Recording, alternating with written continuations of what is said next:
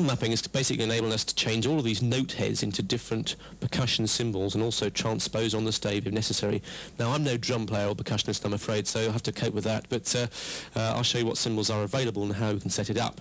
So, first of all, go to Menu Options, so mouse up to Menu Options and select Set Drum Map and click on that left button, one click. Zap. There we go. Right. It looks very complicated, but it's actually quite straightforward. Now, first of all, set the octave bass note. Now, the two notes that I used there were actually C2 and C sharp 2. So the octave bass note is actually going to be C2. So I change that to C2. There we go. That now means this octave that we're looking at here starts at C2 and up to B2, etc. Now, let's just take the bottom C note for the moment. What this tells us here is that the name of the note is C2. The display currently of that note will be C2. It'll be a note head symbol. There we go.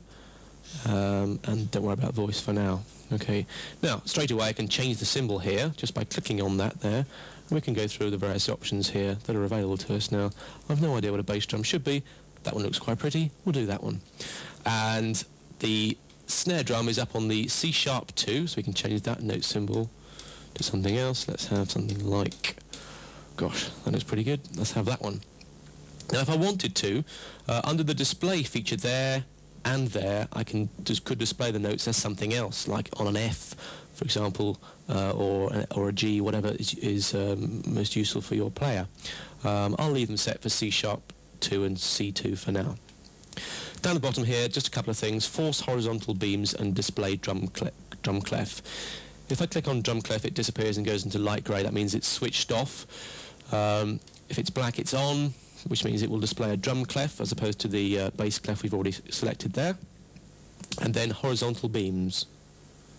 Force horizontal beams basically means that the beaming on the notes, that's the bit that joins the notes together at the top, the line joining it, are made to come out horizontal and not angled at all if there's any movement around in those. So you can have that on or off depending whether or not you want to do that.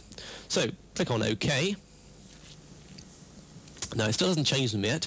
There's one more thing we've got to do. Press X again to call up that little box, and we can see there it says Mapped Drum. Just simply click in that box. There we go. Tick appears, and we can see straight away on the score that notation we've set up now comes out. One other thing you can do also as well, you can have single line rhythm notation. You click in there, which looks like that. Incidentally, these key presses I've been doing with the letter X are just a short key cut for going to menu edit, parameter mode. Let's click on that, see that little box comes up the same. But as we know, it's a lot quicker just to press a button. Another point here, see exit here, it's got a thick black line around it. Remember we discussed this earlier? It's got a thick black line. You can use return, so you just press the return button to get rid of that box.